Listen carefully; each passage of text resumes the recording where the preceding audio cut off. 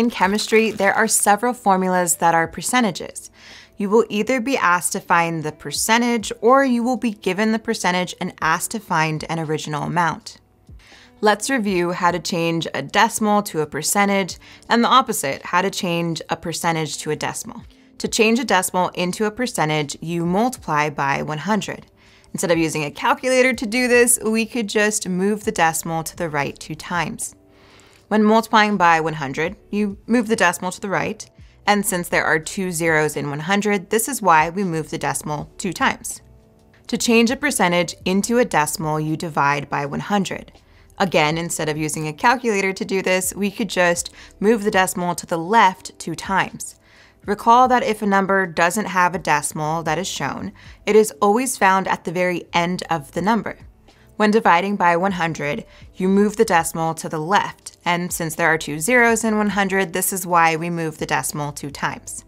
Let's start with an example that goes from a decimal to a percentage. The topic you'll need to know this for is percent composition by mass, which is also referred to as mass percent. This is our formula. The mass of the element is on top, and it's divided by the total mass of the compound. This is all multiplied by 100 to get our percent composition by mass. In this example, we are asked to find the percent composition by mass of copper in copper 2 bromide. Step 1 is to find the total mass of the element. Using our periodic table, we'll find the mass of copper. Copper's mass is 63.55 grams. This goes on top. Step 2 is to find the total mass of the compound. To do this, we need to find the mass of each individual element and add them together. So let's find the mass of copper and bromine using our periodic table. Copper's mass, we said, was 63.55 grams, and bromine's mass is 79.9 grams. Since there is a 2 subscript in the compound, we must multiply the mass of bromine by 2 to get this. Next, we'll add these 2 numbers together to get the total mass of the compound. This goes on the bottom. Step 3 is to divide, then multiply by 100 to get our percent composition of copper. Not too bad, right? Let's change things up a bit and go from a percentage to a decimal now. This example states if copper 2 fluoride contains 37.42% of fluorine by mass and the mass of the compound is 55.50 grams, what is the mass of fluorine? We already are given the percent by mass of fluorine and the total mass of the compound. The only thing left to find is the mass of fluorine. Start with plugging everything we know into the percent composition formula.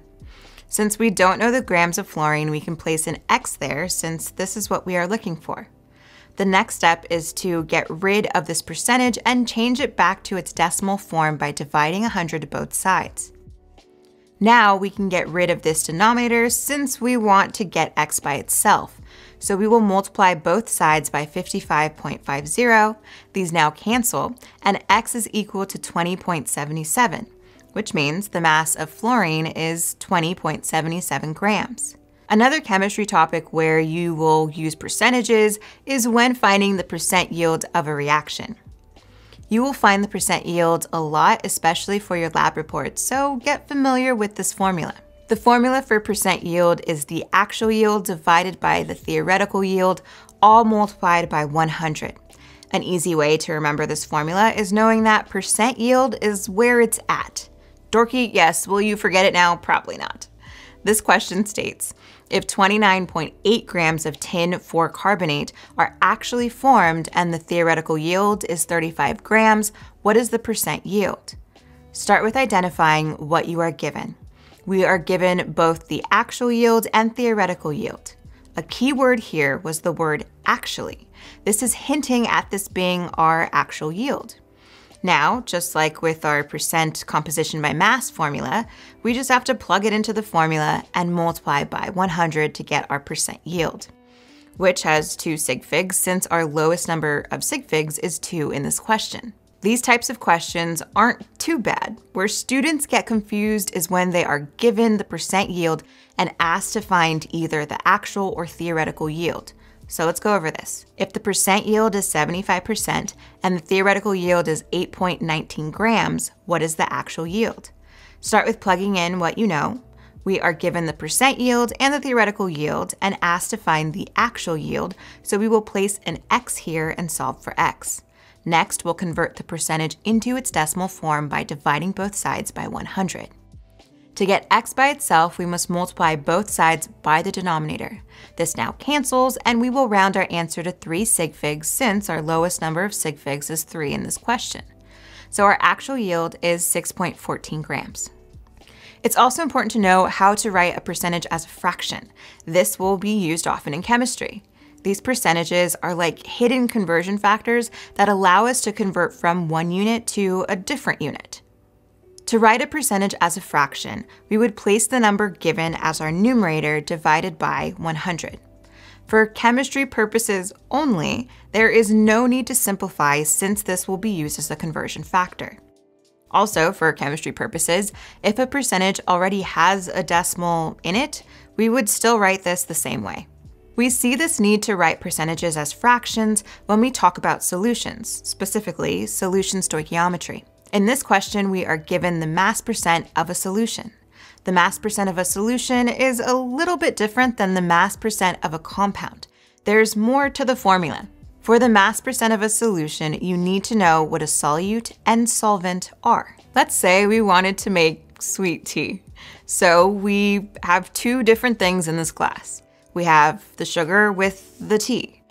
A solute is whatever is being dissolved, so the sugar in this case, and the solvent is whatever is doing the dissolving, so the tea.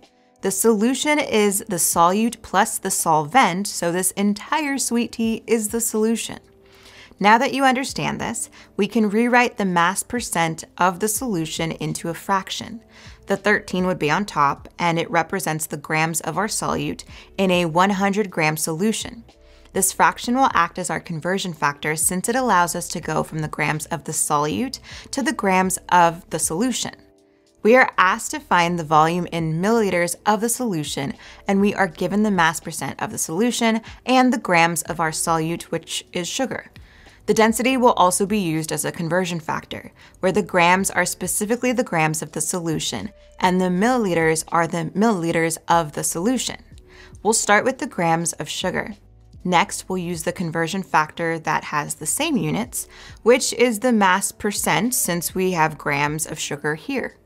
Note that we are allowed to flip conversion factors. The point of this is to cancel out your previous unit and get to a different unit.